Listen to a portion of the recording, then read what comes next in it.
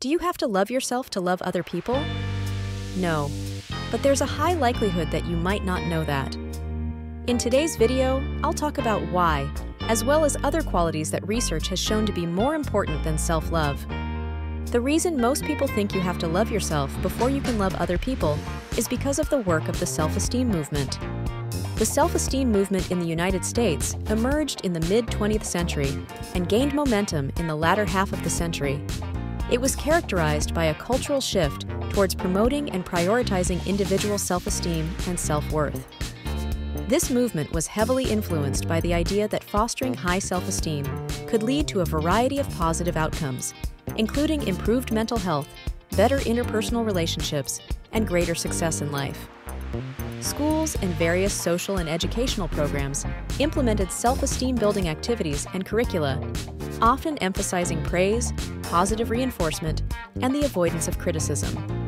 These initiatives came about because research showed that successful people had high self-esteem, so researchers assumed raising self-esteem would make people more successful. But researchers made a grave mistake. The cause and effect in the link was backwards. It wasn't that people who started out feeling good about themselves became successful. It was the opposite. People who had become successful came to feel good about themselves. High self-esteem didn't cause success. Success caused high self-esteem.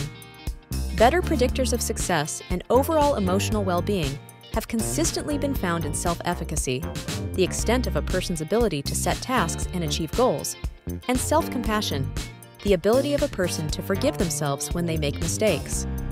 And the worst corollary of the self-esteem movement might just be, if you don't love yourself, how can you love anybody else?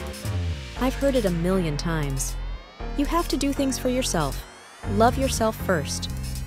Independence was championed at all costs, and healthy interdependence clipped to dependence. And I heard it so often, and from people I respected, I presumed it had to be true. But it's not. It's really not. As Twenge and Campbell write in The Narcissism Epidemic, many people believe that self-admiration is good for relationships as long as it doesn't balloon into narcissism. In other words, you have to love yourself to be able to love someone else. This is a pervasive belief in our culture. This sounds good, but there's little evidence that it's true.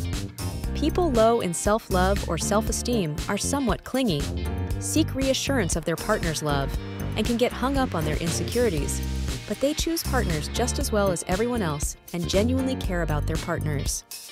In fact, the authors argue, the biggest error one can make with self-love is in the opposite direction, having too much of it. They write, narcissism is absolutely corrosive to social relationships. People who have been deeply involved with narcissists can tell you this. These relationships destroy trust in others. You learn not to trust anyone after being mistreated by someone so charming and likable. You also lose trust in yourself. If you couldn't see this coming, what does that tell you about your judgment? And then, to dip the wound in salt, relationships with narcissists are remembered and ruminated about for a long time. People ponder what went wrong. They ruminate about the warning signs they should have seen. And they waste a lot of time trying to figure out what made the narcissist into a narcissist. So if you're one of those people who are low in self-love, don't worry. It doesn't make your love any less valuable, real, or healthy. It doesn't make you incapable of love, and it sure as hell doesn't make you unlovable. For links to peer-reviewed research mentioned in this video, as well as more information on the limitations of and misconceptions about self-esteem, please see the description below. This has been You Don't Have to Love Yourself Before You Can Love Anyone Else. For more information on other relationship topics, check out the rest of our videos and subscribe to this channel. Thanks for watching. I'll see you in the next video.